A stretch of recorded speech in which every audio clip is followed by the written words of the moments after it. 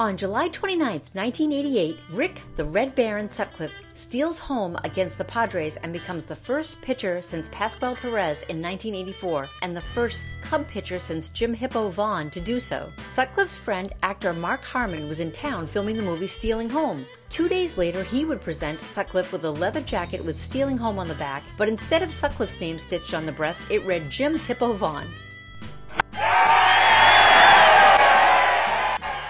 July 29, 2009, Ichiro Suzuki wraps the 3,000th hit of his career, combining his 1,772 hits in the major leagues and 1,278 hits in the Japan's Pacific League. Isao Aramoto was the only player to collect 3,000 or more hits in Nippon Pro Baseball, placing Ichiro's second all-time in hits by a Japanese player in top-tier baseball leagues. On July 29, 1983, Steve Garvey's National League record playing streak of 1,207 consecutive games comes to an end. The San Diego Padres first baseman is unable to play due to a dislocated thumb caused by a collision at home plate trying to score in the first game of a doubleheader against the Braves.